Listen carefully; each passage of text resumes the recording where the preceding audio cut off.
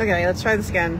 Hi out there. I'm sorry that I didn't do anything like any Becoming Untethered or Untethered Fridays on Friday. It's been a little while since I've done a video, so I apologize for that. And again, I just want to go over the purpose of me doing these videos, which is that I'm reaching out to people who, you know, whether or not they have a mood disorder like me, would benefit by seeing that you can react to your thoughts and emotions in a different way. That there is a choice about how you handle things in your life. And while I'm no expert on handling things in my life, I have gotten better at it. So we're, you know, it's progress, not perfection. So as you may or may not know, I am currently living at my parents' house after a series of events that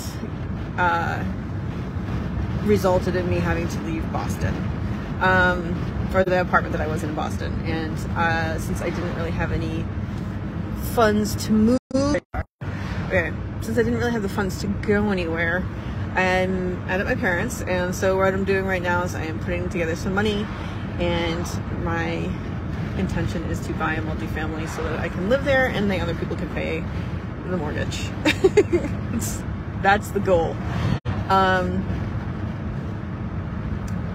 For the time being, I am just, you know, working on getting a couple of the books finished for the sorry, I'm distracted. For Jen's Pen, for my company, a lot of things are kind of going on that are making me nervous. But the point that I'm here to talk about right now is surrender. I have not been surrendering as much as I would have hoped, or I hadn't been, but I've been thinking about it a lot lately, and it's been happening incrementally. But the thing is, if we want to enjoy our lives, we can't wait for life to be what we want it to be in order to enjoy it, because it's never going to happen. Life is what it is, and it honestly has nothing to do with us. And if we can't enjoy reality, then we have an issue, and that's been an issue for me for a very long time. So I'm working on accepting where I am, and being grateful for everything, because there is a lot to be grateful for, and not to focus on the things that make me nervous or stressed.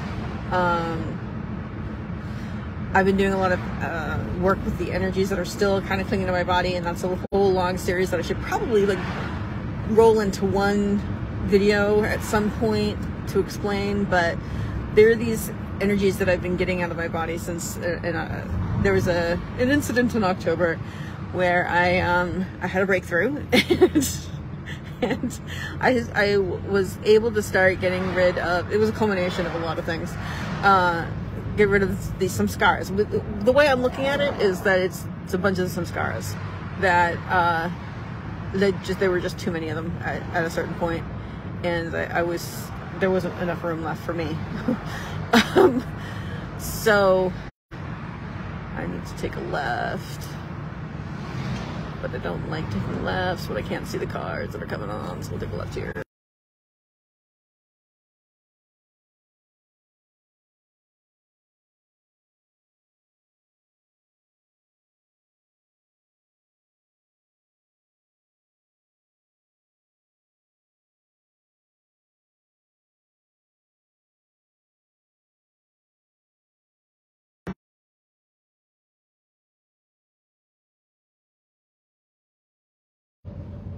Yeah, I am working on acceptance and surrender, and just being like, okay, this is just what reality is, and I can love myself even though that's what it is.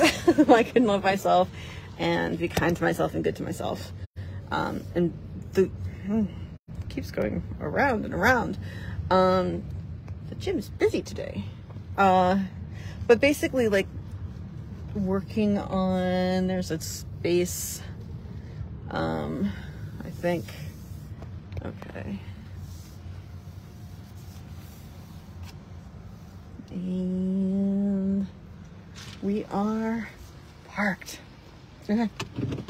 So yeah, so working on that, I really think that this is a good opportunity to learn to be happy where I am, and just to be happy with life in general, and to accept things and surrender to things, and to love and accept myself. So that's what I'm working on right now. And one of the things that involves, I've been moping around a bit. I'll admit, I have been moping. I have been moping. I've been thinking about, like, oh, I gotta do this for myself, I gotta do that for myself, but I haven't been doing it. And finally I thought enough about it that it was bothering me enough that I'm actually doing something about it now. So I'm actually going to the gym. Which I haven't done in a while because of a lot of other things, but we're gonna go do it now. And I will say thank you guys, and I'm grateful for the opportunity to go to the gym. I'm grateful that I have the gym. I'm grateful that I have a place to stay. I'm grateful that I have you guys. I am grateful for everything. So I'm grateful for even the situation that I'm in, because it is giving me the opportunity to learn and to grow. So I'm going to remind you guys that even if you're staying at your parents' you're in your mid-40s and you're not that happy about it, you can always choose to have a grateful day.